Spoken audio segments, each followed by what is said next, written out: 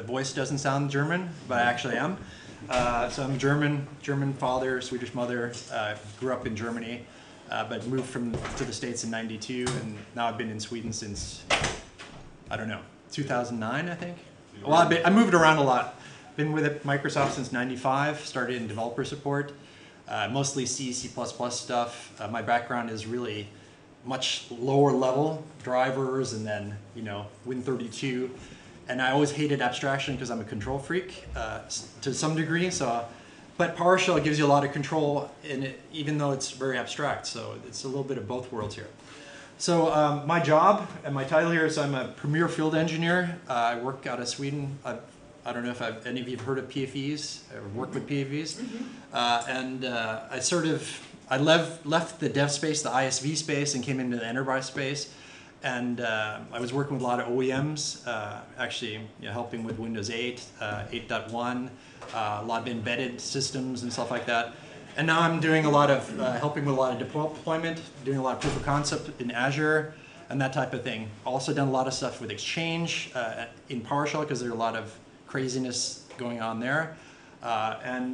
Basically educating a lot of people within Microsoft EMEA actually on PowerShell. So that's part of what I do as well. So this is going to be a little journey. It's my 4-day journey. It seems like 5 into the PowerShell script analyzer. And so I talked to the PowerShell.org guys and asked if I could present, and looking for topics, and just threw this one in the air. And then went on vacation and didn't really think about it and realized, oh, I have to present something. So then I started, I found the time, and luckily this awesome audience is here that helped with a lot of really cool ideas. So actually I used the first day to collect a lot of my last bullet points here. And it's all come together. So actually I have to thank a lot of the presenters like Krishna and Tobias and actually everybody for some of the ideas that are going to be in here. And some of my journey, helping me go through the journey. So what I'm going to do is I'm going to... Before you do you have a Twitter handle? I don't tweet other than tweet. That's about as good as it gets.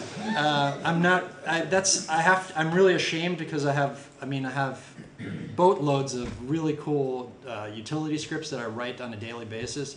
If somebody wants to blog them, I can dump all my scripts in your lap. I really am embarrassed about that, that I don't have the time to do that. But as you see, I'm not a PowerPoint fan. You saw a lot of typos in here already.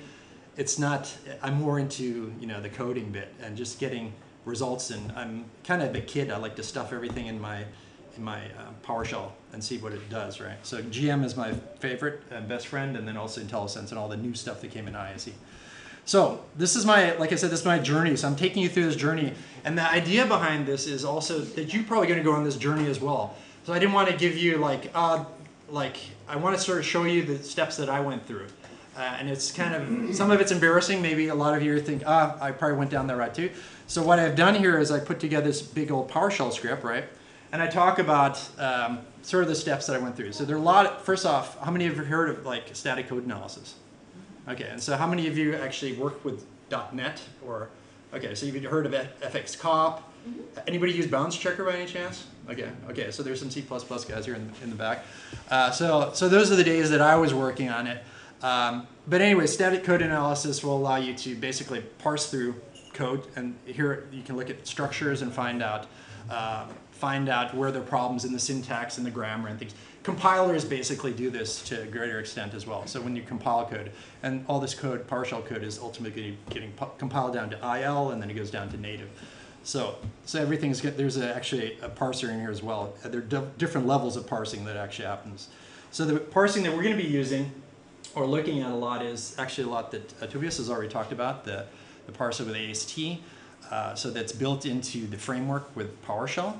So there's a structured types there. And then we have, so anyway, this is what I went through. Like I said, this is my journey. And so the first script analyzer that I found, and I don't know if you've seen this, it actually was integrated with something called the script browser. Has anybody seen this? There's, I think it was 1.4 came out. And so it had, this is what it looks like. So I have some references in this slide here too. So I bring up references. This is sort of like a wiki, PowerShell wiki, I guess, on my journey, right? So you can have I guess everybody gets these demos later on. So you can sort of go through my journey with me, and don't go down the same path that I went down. So this is not what we're looking at, but I just want to show you because this was sort of the first step, and it was actually really cool. It wasn't as extensible. At first I thought this was I was going to extend. When I talked to Richard Sidaway in the beginning, I thought I was going to reverse engineer this, and I was going to extend it, and then I was going to come here and present about it. But luckily, thank you, Krishna. Luckily, they exposed a newer version out to GitHub, and so now it's part of the public community. And so it made my life a lot easier as a presenter because I didn't have to reverse engineer anything. This was actually open source now, and so we went on. I'll just show you what this looked like. So this is what it adds to your profile when you install that, and you can see here. This is the old. I call it the old script analyzer, and you would have settings like here, where there were certain rules that would you could turn on to do static code analysis on your scripts. And these rules, it wasn't very extensible, but you'd have these rules, and you'd have documentation there saying what they would do, and invoke expressions. So we looked at this.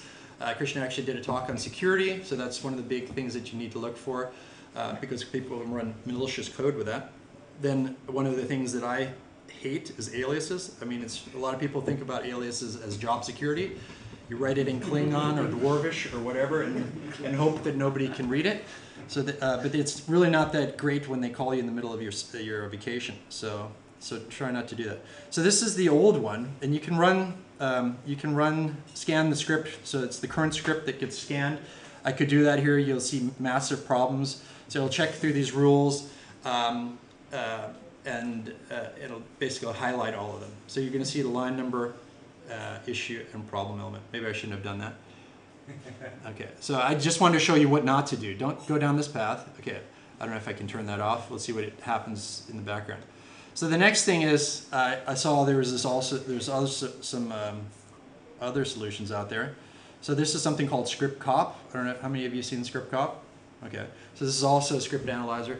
And there are a bunch of really cool rules here. So I started looking at this as more different sources. People look at different code problems or different things. Everybody has their own rules. Of course, you guys all have your own style, right?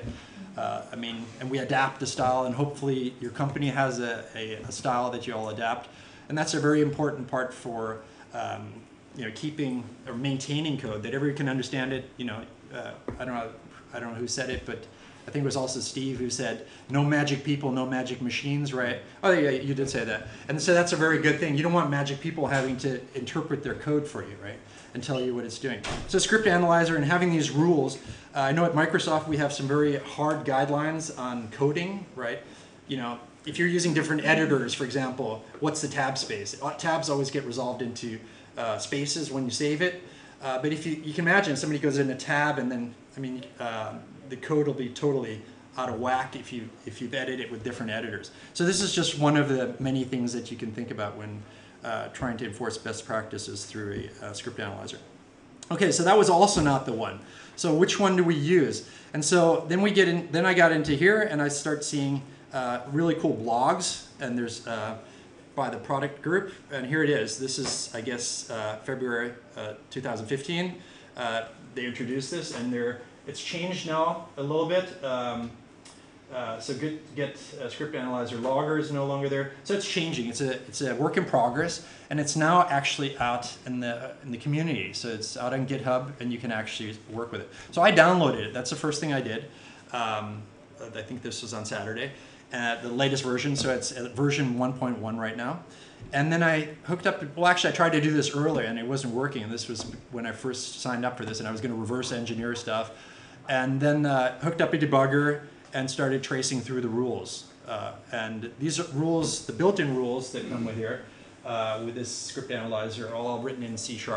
So that was a lot of fun because I learned a lot of stuff about writing my own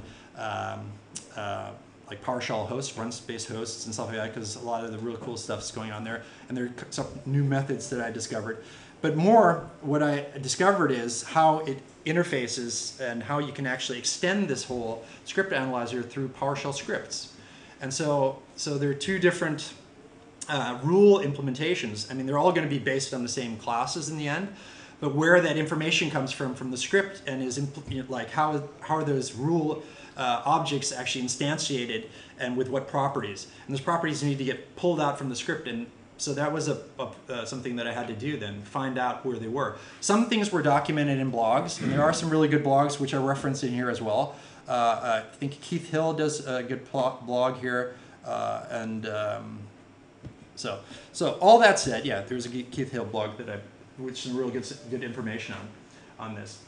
So the next thing I did is, actually this was done quite a while ago, I sort of compiled a bunch of these rules, right? Because this is sort of the next step. You need a compilation. And some of the compilation actually happened with my colleagues from the past. So we have a bunch of rules. I think I have a newer version of this. This is also something that happened way earlier. We have about 150, 160 rules that we would like to implement. And a lot of these are already implemented in some of these tools, right? And so Script Analyzer does a lot of them. I need to update these. But now easily from Script Analyzer, I can pull those down because there's a commandlet to get all the rules, right? And then, so this is, this is an idea to have this, and then just go check through these one by one and create them.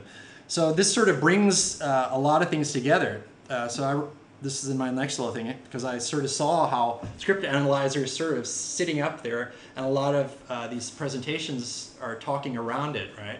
So, I listened to Jeffrey Snover yesterday, and he has the Snover predictions. That's what I call them now, the Snover predictions, right? And there were a couple of those things that actually the Script Analyzer fit in really well with, right?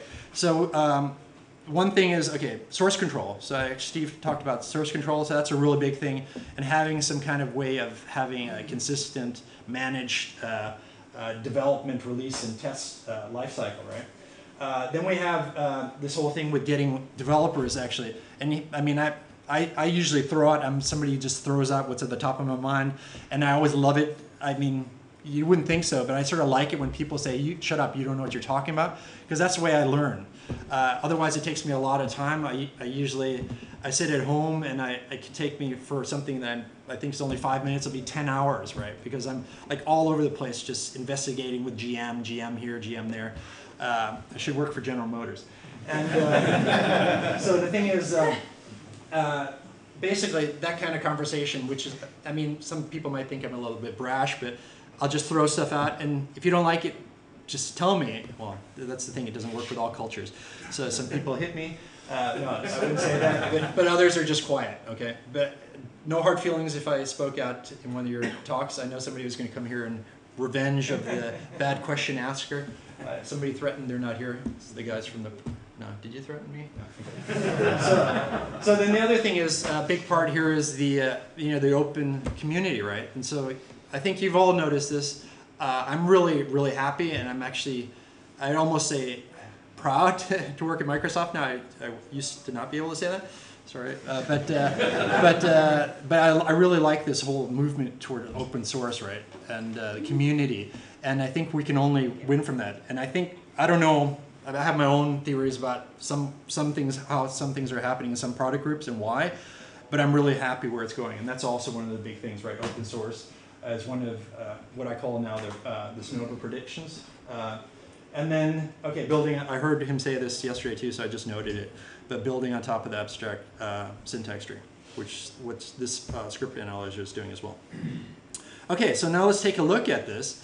So this is where actually the latest sources are. So like I said, I have a whole bunch of links here, just so that if you want to go in there, this is great because you can just get to the sources. You need a Git account, right? And but you can just get to the sources here, and read through the documentation. Now, all the documentation is done in something called MD, which is called the Markdown document. I never heard of that. I think we were talking, Kristen, you told me what MD stands for yesterday, yeah. But this is like a GitHub. This is a GitHub standard, and then I looked it up last night, and one of the big things, or one of the big advantages of it is it's very easily turned into HTML. So I think that's why people use it. And if you look at these MDs here, right here, you can look at the changelog. It goes right into HTML, but it's actually it's a markup language itself with a bunch of funny hashes, and I can't make heads or tails of it. Somebody, you're a documenter, maybe you know the syntax better, but it looks like nothing I've seen before. I would not know how to edit it. It's very easy, and if you download, if you download Markdown Pad, it comes with help that gives you, the little all of the markings that you need to mark something up. It's about the simplest markup. And the editor in GitHub will We'll actually do that. Okay, because this is one thing that I saw that with this release, at least, there's not integrated into the help system, so there's some help in this version, but that's, I think, a step would need to happen too, because when you create these, this is what this part of the journey is, we're actually going to go through the steps of creating rules as scripts, right? And there, of course, everybody knows comment-based help, right? So that's easy enough. But to get these MDs, because now if we go down here into the rules, there are a bunch of rules. I think, did I put them in here? I know I have a link here to the rules a little bit later on. I could get to them through here as well. The rules here, I just have to browse through here, through the rules, and so here there are MDs here as well. Is it in the rules? I think they're down here. No, they're not. But there's another directory for I forgot where the MDs are. I think it was probably higher. I have a link down there. I don't want you to go down all those like dead ends that I've gone down. That's why I created this script. Okay, so you can sort of follow through my journey. So the next thing is if you want to download it, of course you can download it, and this is the latest version. So I took the note also that I don't know, was it Steve again? Sorry if I'm like, but or somebody said, or Richard said, when you do, I don't blog. This is my blog. When you do blog, always reference what version you're talking about. Put a date or something like that. And so that's, I think, is really important. So if you go into the script and you see that comment, okay, maybe there's something newer. That link is probably not that current anymore. Okay, so you get all this stuff down really easy. I can check it out. I have the default repository as PS Gallery. You can change your repositories, but I have two, so I just want to use this one. And find module, which from PowerShell get, right? Will actually go out to the repository. And you can see it. So this will actually download the binary. And this is the first step for you guys. I don't know how many of you feel comfortable enough in C# to actually add to the rules, do you think? Okay, so some of you. And so it's really a choice where you feel more comfortable in. And also, I think the community, I guess are all here for the PowerShell community. I think this is for the PowerShell community. It's a PowerShell script analyzer. So it would be, I don't know if it'd be better, but I would weigh it more important to have it out in the open community as script as opposed to C#. But it's great to have both. And I think it's in flux too, so there's a lot of things happening there. From the day that I first looked at it to the day I actually started my journey, which 4 days ago, I saw that there was, for example, when you report an error, now there's a new type, and that type is also there's some properties in the type that are also possibly changing. So it's a process it's a moving product. So then you have different ways to download it. So you can do save module and then investigate it. These are the common things. If you go up to PS Gallery, these are the common ways to download packets now, NuGets. Okay, and then you have install module. So I've done this already, and actually I can't remember if I'm going to be actually working against the compiled version that I have in my Visual Studio so as a solution. Okay, so now You had this comment up there, node will require elevated admin token? That was, see, this is no longer, yes, this is true, because by default it will put it in the PowerShell modules, which I'm so happy about. Now there's actually a really nice path, because that V1 was annoying the hell out of me. And also that it was in system, but you still need to be elevated. So it'll put it under program files, / Windows PowerShell / modules, and you need to be elevated for that. But you can use. You can change. You could change that. So this is, I could take. Give it a different scope. Yeah. You just go under scope current user, and then you can use it. Ah, cool. So I can do a scope in here. Minus scope, Oh, cool. and then current user.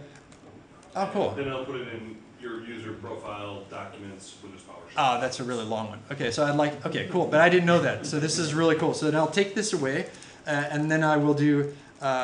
So this is also a script in progress, and that's sort of a nice thing. I mean, how many people could do this on the fly in PowerPoint? Probably not that many. But I can just say, well, there was somebody who did automation of something over there, right? Just today. So I could do this or use scope. See, now you see why I don't do this. Okay. So then the next thing we're going to do is, and there's going to be some overlap here with what Tobias did. He's got some awesome little commandlets or advanced functions that he wrote, and I just hacked them together. They pretty much do the same thing. He probably went through a journey similar to mine, I'm guessing. Maybe not as compressed in time. So that's my excuse why mine are hacks and his are nice. But let's just take a look at this. So here, this is basically, you can see there's a manifest, right? For all modules, you can have a manifest for loading it so that we can see a little bit of information here. Okay, that was kind of dumb. I think that was part of what I thought I would look at, but I didn't really need to look at. And then we have, here are the actual modules, so I can import it. So now that the module that I actually built, so this is actually at a path. These are paths I initialized up top. I didn't want to hard code anything, so then I'm just going to, if I put this out there, you can just change those paths if you decide to go down this journey with me and put it in your own paths, okay? So the next thing what I wanted to do is I wanted to, actually in this initialization, I actually did something here, and this is what you would do if you wanted to load it from, like I said, program files, Windows 7, Windows PowerShell.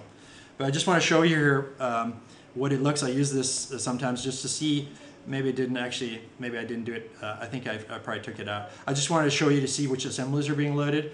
I think of assemblies always as like, basically they're cookbooks, right? And each class is a recipe. That's how I talk about it. And so if you want to make a recipe, you say, how do you want to, I don't work for those guys, but it's sort of like I'm in a kitchen. I like food a lot, so it's a really good analogy for me.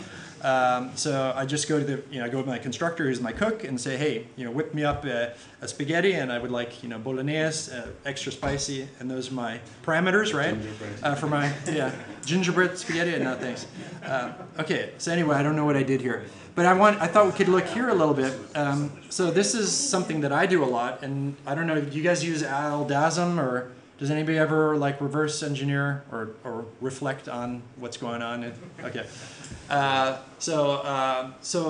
you have all this really cool help in PowerShell ISE, and I'm guessing a lot of you know about this, but I shouldn't assume, right? But if you write out a namespace, right? So this is my cookbook, Italian food, and down here we get into primi, and then we get into whatever antipasta, and then we're in prosciutto, and then we have prosciutto cotto, right? Okay, so this is my prosciutto cotto. So this is my recipe, this is my food class, right? And now I want to. What's really cool is if you get down to the class level, I can find out, hey, what cookbook are you in? It goes all the way back up to the assembly, right?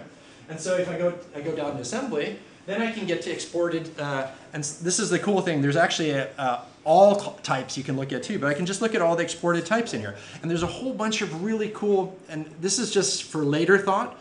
I would have gone down this path, it would have taken me another 2 weeks probably, but there's so many cool things, like here, this is a class called helper. What do you think is in there? Helpers. Yeah, a bunch of helper utility. There are a bunch of cool methods that are going to make your life easier. So the nice thing is you have the source code for this. So if you're like me and you think that, okay, it's good to have as scripts, go into the source code and just convert the cool parts that you think and you want to modify into PowerShell. Very, very easy. Or just use the stuff, the helper functions that exist here. So there's a lot of really cool stuff here. And there's actually, there's a ton of really cool stuff. And it's things that you can add to as well. Okay, and then we have ILDASM. I decided, I guess, I have the path up there, so I have my ILDASM path. Okay, so I could start it now and put a path to a file, but I'm not going to do it. Okay, I think you've all seen it, and I think it looks nicer in PowerShell anyway.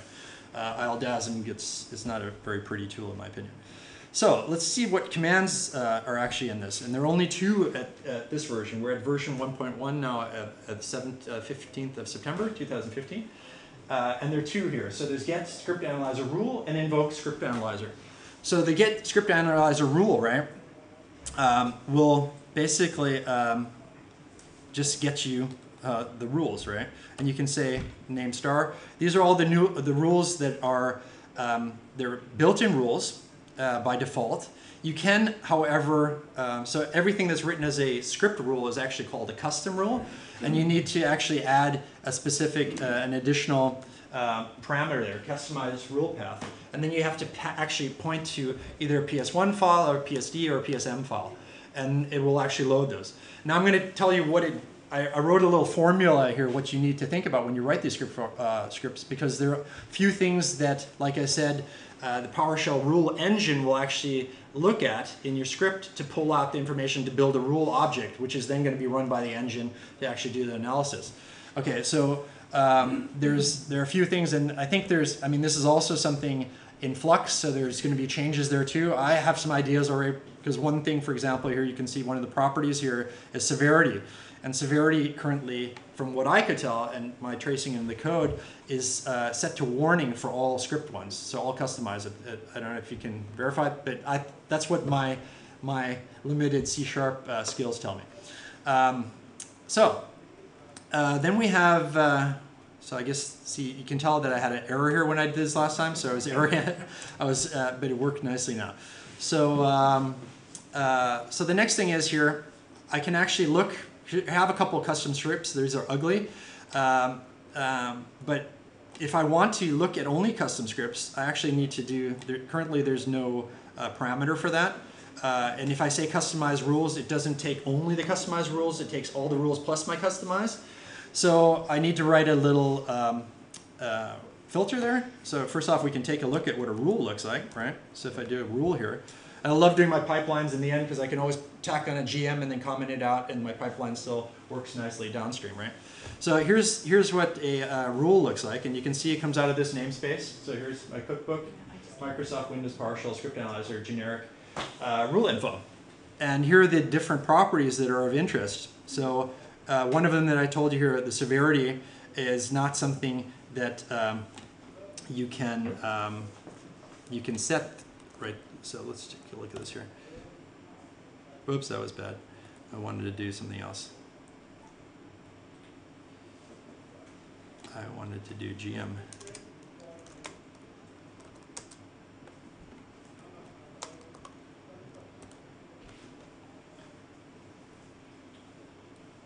Okay, it's still too good. I just wanted to show you, that a lot of these are just getters, right? So actually, when the actual rule is set, once the rule object is created, you can't actually modify these, right? So these are, I don't know how many are familiar with that terminology, getter, setter.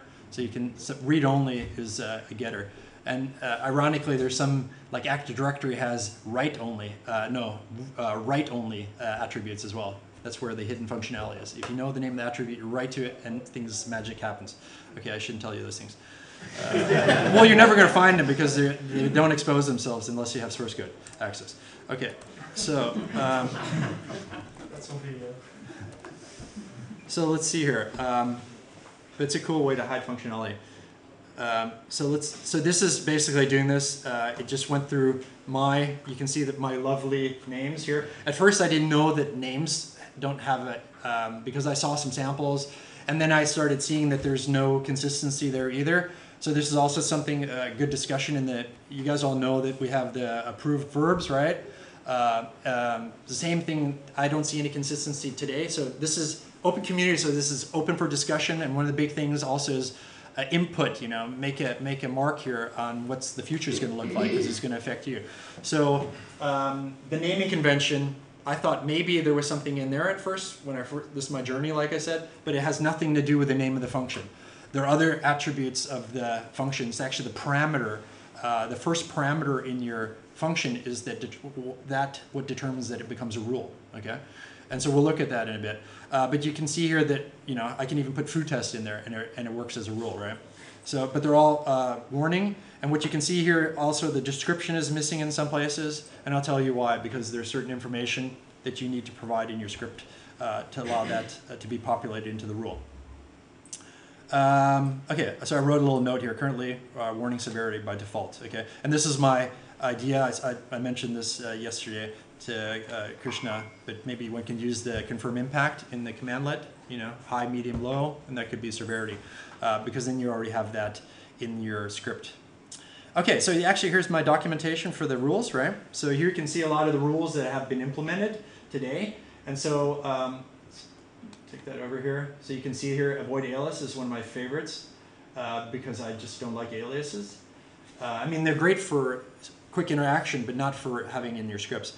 And here it tells you, basically there's a description, how it works, or what it's looking for.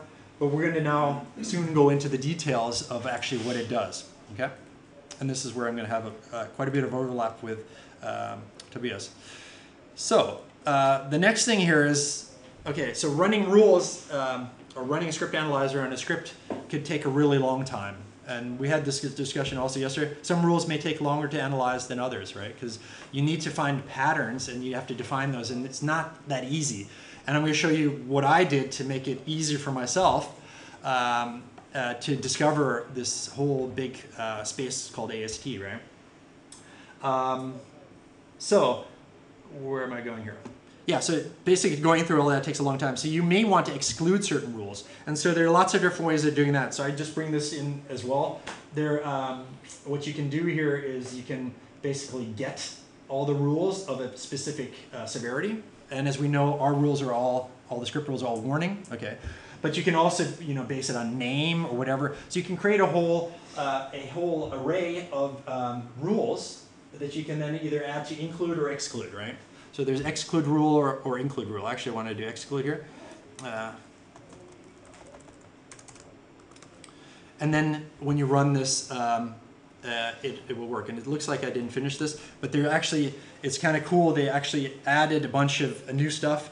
And it's kind of interesting if you go up on the GitHub in the community and you look at the forum, the conversations. There are a lot of things that have been slated for future releases that are already in this release and they haven't been updated, that they've already been checked off. So I went through there last night and I said, hey, wow, I already saw that and I already saw that. So it's happening really, really fast. Like this recurse was just added recently. I don't know are you following it a lot, Krishna, or is it more Ragnu? So Raghu is doing it. Right. Oh, he's doing it. Okay. Okay. So then we have this thing called profile, a parameter called profile where you can also create a hash table here with rules, and here you specify the names, right? It's a hash table and it containing severity, so it's basically like splatting, right? And then but you don't splat it, but it's basically like splatting, right? Here you have severity include rules and exclude rules, just like you would have as parameters, but it's used differently. So in essence, one could use it. I don't know. Can you splat one parameter? No, it's maybe splatted internally. Okay, so let's take a look at what this would look like. So maybe I'm probably gonna. I'm always a time optimist, so I always think everything. Oh, okay, so it went through. That wasn't it. Yeah, it went through some of them, and there were some problems with some other ones. Invoke unable to find the specified file. Okay, so that's not a big problem because it still found some stuff. Avoid. I guess you'd have to look at this particular file here, which is a really ugly hack. I probably shouldn't show you this because I don't even remember what's on there. I think it was really late, and there might be some really nasty stuff in there. So, do I dare? Let's see. It wasn't that bad. Things like will never happen anyway, like win lottery was in there, okay, just a lot of foo in there. Okay, foo bar. You can tell it was getting towards the evening hours. So, okay, so then you can also do something else. So this is one way to include and exclude specific rules, but then you can also do something like this. There's an attribute that you can add to your script. So you can actually do it inline in your script.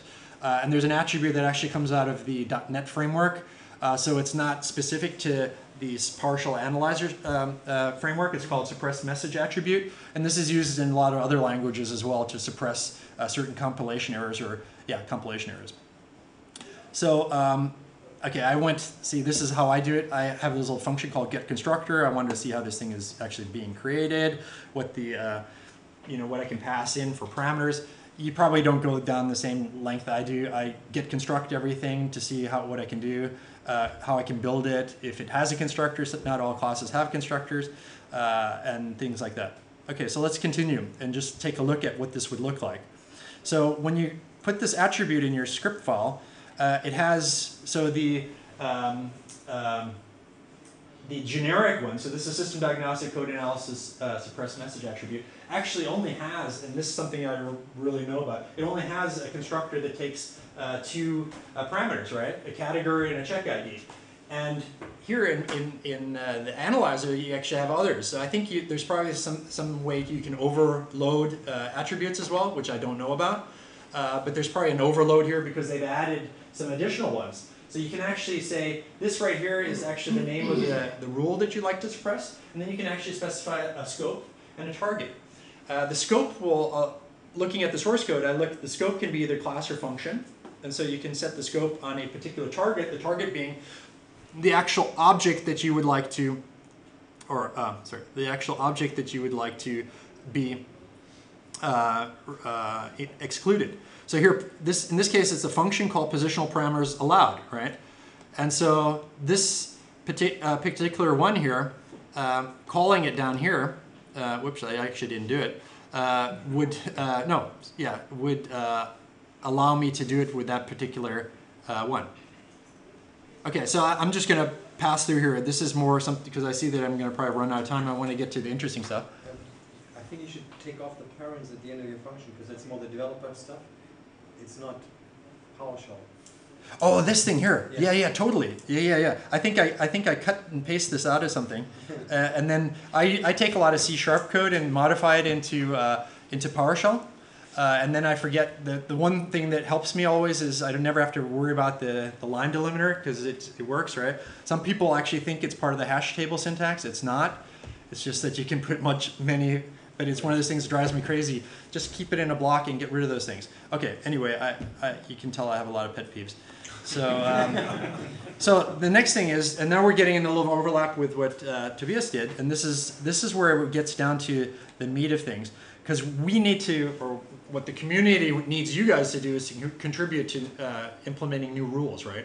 And these need to be done as scripts, or don't need to be done as scripts, but the easiest way to do it is through scripts. So what do we need to do? Well, we need to be able to identify a pattern, right, within our script that we want to highlight as a rule infraction, right? We need to define our rule, basically, right?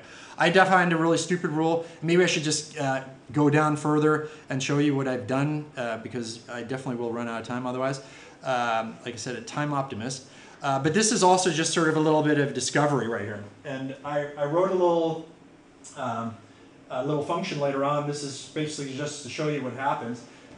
There's a parser within, and how many of you have been to Tobias's talk on this? Okay, so pretty much most of you have seen this already. But basically there's a parser there that allows you to parse, and the results that you get back can be, will be actually AST objects.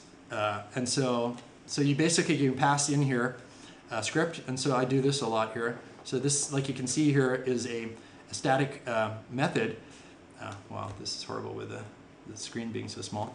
But this is something I do a lot, and I don't know how many of you do this, because I don't like to have to go onto MSDN. I just do this, right? And then I get the overload definitions. You just run any function. How many of you have seen that before or do that? Okay, you all do that, so nothing new. But for those who haven't, it's really helpful, right? Because you don't have to do any guesswork anymore. So anyway, this is what Tobias talked about too. So when you actually do parsing of this script, off of this thing called an AST block. So that's what you get back from here. So let's just do this here. Did I define the script? I guess I did. Let's see if we have an AST object back. Yeah, we do. Okay, so now what you do is there's a parameter, there's a method here called find all. And you can basically find anything, and there's a parameter called search nested script blocks. You can find anything in that this thing called AST that meets a certain criteria. And so this is going to be a Boolean filter, right? It's like a where object, you know. This is your where object, it's a filter block, right?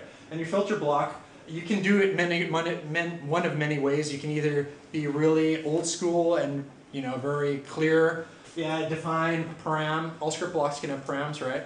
You have a param, and then you have the name of the param, and this is basically the AST objects that are going to be going through this filter. And then you just have a Boolean statement here, so it's going to resolve into Boolean true or false. And if it's true, then those are the objects that you want out. And so I can look in this AST block for a very specific AST objects. And I'm going to show you this because at first it's a huge amount of different types, and you're going to be lost like I was. So I created this little tool called AST dump. And let's just go down there. Create script download, blah blah blah. Okay, I created this. Okay, I'm just going to skip through here. So this is where the meat of it is, because this is where I think you guys are valuable, right? So how you can contribute, and that's what this I sort of feel this is only my only way of blogging because I never do it else, but to sort of give something to the community and hopefully you use it, but also for Microsoft. So this is what you should do. You should write rules, script, contribute to open source to GitHub, give feedback to the community. Like it was said earlier, it's not only contributing through coding, but also contributing through comments and feedback and use. That's almost more valuable than actually contributing to, not everybody's going to be able to find the time and have the drive to actually do the coding, but to use it, I think you can all appreciate this as a tool. So feedback is only going to help you. And then you can even do further things, and Tobias is looking at this possibly too, but actually there's an API that's actually just released as well, so you can actually link in and have your own logger, so you can create your own logger and things like that. Okay, so the next thing is here, how do you create your own custom rule? So these are the steps that I wrote down what you need to do. Let's say you implement it as functions in a script, PS1, blah, blah, blah. First parameter must be of an AST or token type, okay? And later on here, I have references here to AST and tokens, so you can see the whole namespace. It's a really big thing. AST token is not that big. It's just a class, but it's a really big namespace. Then important here, use comment-based help and use the description keyword it will work, maybe that's where my bug is, if you write description, okay? Because it'll be used as a property for the rule then later on. Then you need to, for every infraction of your rule, you need to create a diagnostics record, and that's also very easy, you know. You just do that, and I'll show you this later. Then you should use localized strings. I've seen a lot of PowerShell modules and stuff use this, but unfortunately they only support ENUS. So if you have a language, I don't know, that's a lot of work too, right? And there's money involved there too to get people to localize stuff. But I won't get into things that I've seen that are not good, but that's for another topic. Okay, and then what did I write here? Note to date. Oh yeah, so it's hard-coded as a warning. Okay, so you should just be aware of that. It'll show up as a warning, but it doesn't mean that you can't change that when you create the actual object. Remember, it's a getter, but in the constructor you can set it. Okay, so then what I did is here. Wait, can you stop? Can you go back to the comment-based help with the description keyword? I didn't see the end of the screen. I'm sorry. Oh yeah, neither did I. So it's just here. Will be used when displaying the rule property. Rule, gotcha. Thank you. So yeah, can everybody still see this? What, like that? Okay. So you said the first parameter has to be the has to be an AST token, and we're gonna So but you can have other parameters to a rule. I don't know how they'll be used to date. So the rule, like for example, like with Rubocop, line length is a rule that it checks, and by default it's saying 80 characters. But you can override that in a config file for the project. Yeah. So this is very different. Yeah. So what happens here is your rule, you need to have some kind of some smarts to analyze, and you can do whatever you want in there. So the rule is basically going to be called, and it's going to give you an AST. That's how it starts out. So basically, it just gives you, hey, bloop, here's your script. Now, what do you want to do with it? It gives you this object model, basically, to do your analysis with. That's all. That's the only reason why you get it. Either you get the tokens or you get AST. So, and then what you do inside the script is very different. There you need to do some analysis. You can use AST or not, and I'm going to show you my journey where and I hope I get through this. I'm going to browse through this really quickly. So I have this, so here I have this little hack functions here, and I'm just going to define these up really quick. And then I have, of course, here's my script that is definitely an error, right? Your salary is 100, my salary is 50. And I'm going to write a rule because my salary should not be under 100, okay? So this is my minimum pay salary, or this is my script to make sure that salaries are never under 100, okay? So that's what my rule is going to be. And so what I have is here, first I defined it as my breaker rule. Okay, so I have my AST now. This is what it looks like.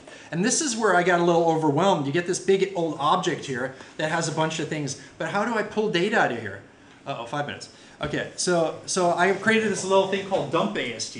And what dump AST does, it just takes all, oops, it doesn't do anything right now. Let's see, where's my functions? Did I do this hacker functions? You know what I did? I renamed them and I forgot to do that down in the script because I thought if I run this script on mine, it won't like my name. So I call them dump AST object now. So, and it should never be plurals in there, so that was kind of dumb. So dump AST, here you go. Okay. So what it does is it basically goes. Okay, it made a big dump in any case. And so what I did is in this dump AST is it grabs the AST and then it finds out ASTs can be it's a big collection of other ASTs, right? The AST script block is at the root, and there can be multiple of the same type. So what I did is I basically look for all the unique ones, and then I do a filter for each unique one, and so then I list them out here. And this was my journey, learning journey, because I think for most of you is like, how the blankety blank are you going to go through all those different classes and figure out what you need to parse through this? So in here you get a very cool listing of all the different AST blocks, right? And I know that Tobias used friendly names. So he chopped off the AST, I think. But so here you can get an idea. Okay, and then you look at it. Okay, my salary. I can look at all these ASTs. They all have a bit of a salary. Which one is most interesting? I think this one's good. Assignment statement AST. So now I'm going to use this, incorporate this AST in my rule, because I can get out. Look, I can get out the left is my salary, and on the right I can get out a value, right? And this is enough to compare to see if this rule is broken or not. Okay. So the next step that I do here. And I hopped over a bunch of other going things. Next step I do is here I create this this function, right?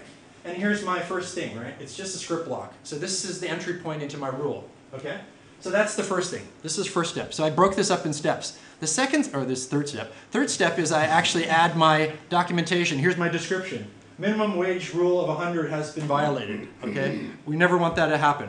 Okay, so here it is. This is what it looks like. And now the fourth step, this is where actually the hard work starts. But it's not really that hard if you have the AST dump, in my opinion, because it gives you an idea.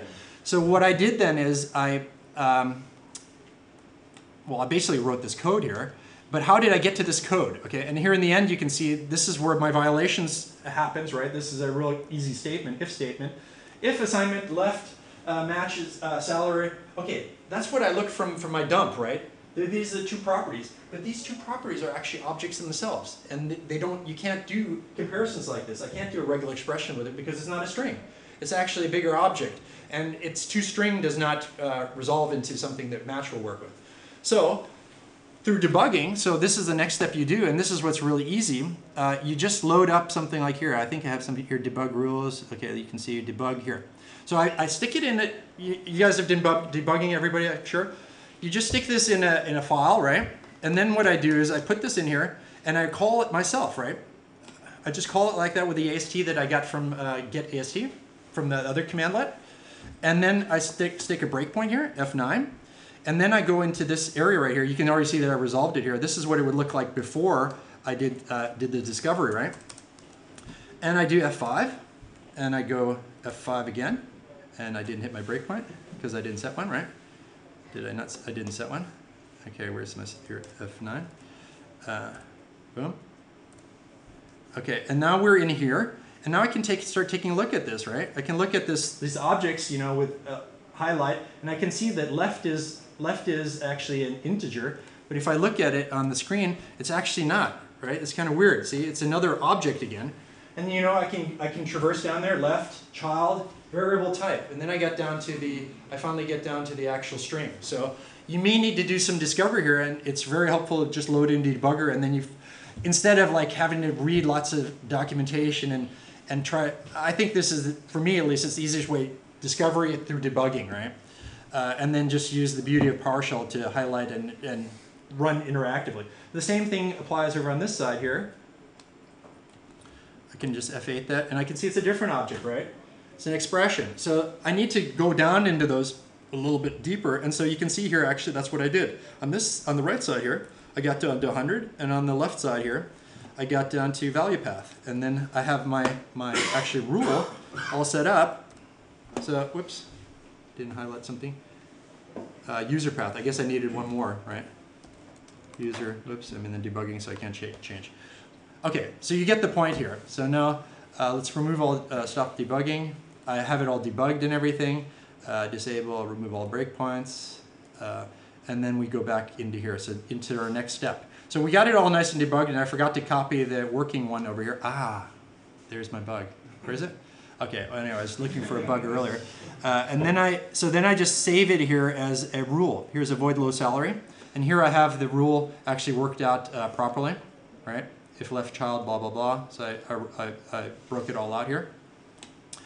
And this is in a path. It's just stored as a PS1 file, but it could be PSM file as well. And let's just... Can you go back? Why did you say salary dollar? Yeah, I did do salary dollar somewhere else. Yeah, you did a regex match in that. I did a regex. I did do a dollar because I wanted, because it could be any salary, not only mine, but end of regular expressions. The dollar means that it's an anchor at the end of the. Okay, but is the dollar still there? You're at time. Just FYI. Okay, but anyway, so. So you're at dollar. Okay, so now we're at step 5, and basically, you know, just shove that thing into a file, use your custom rule path, and this is I wanted to actually get this working properly, but it does work. I had it working once, and now I messed something up, and this is the end of the journey for you guys. But you should, I mean, hopefully this this kind of framework for discovery of this and seeing the possibilities, how you can extend this, has been of help for you guys. I think maybe you can benefit from it. The only help that you find here is that is integrated in PowerShell is this about script analyzer currently, these MD files. And then I guess the last bit here, moving forward, and then I'm done here. Basically provide feedback. You know, get on here. There's a wiki here, and I didn't know about this. Very thankful to Krishna. This is what these conferences are all about, interfacing, right? But there's really good information here about what's going on here. Right now, currently, it's not open to everybody, but from what I hear, there's plans on opening it up. These community talks, and so you can see what's actually been talked about around the rules, community rules. There are several rules that can be. They're also currently in a hidden. My head is off. Okay, but in any case, here are community rules. I show you what the rules are here. I've downloaded them. These are in the private gallery right now, but they're also going to be a repository. They're also going to be exposed at some point. Yeah, and I just hope that you go out and, oh crap. One thing, I have to show you this, and sorry Richard, but this is just a preview of the next version that will come out. So just take a look at this because this is really cool. And this is what will be added onto in the months to come. Oops, if I can't get it running here. But this one here, okay, so I'm going to just, I don't know what's happened to this. Let's just save this. This is just 1 minute because it's really worth it. Let me just go down to that. No, it's really definitely worth it because this is the next version of Script Analyzer. You remember the first version I showed you where it had the add-on and all the cool rules that you can extensible? These are the two coming together, and it's really, really cool. And so that's why I want to show it. It's not publicly available yet, and so but I just want to show you this because I think it'll also give you a little kick to get on the bandwagon and start scripting in this area because it's going to be cool, really, really cool. Let's just go down here to the loader up, and then we're done. Okay, it's Yay! that's not it. That's not it. Oh crap. Okay, if anybody wants to see it, I'll show it to you. It's not. Oh, it's just horrible. I'm so sorry that I couldn't show this. Do you have 1 minute to try to get this? No. Okay. Oh, it's there. It's there. Okay, cool. I'll push the button, then you can't see it online. But there you go. But this, for those who want to stay around, I'll gladly show this.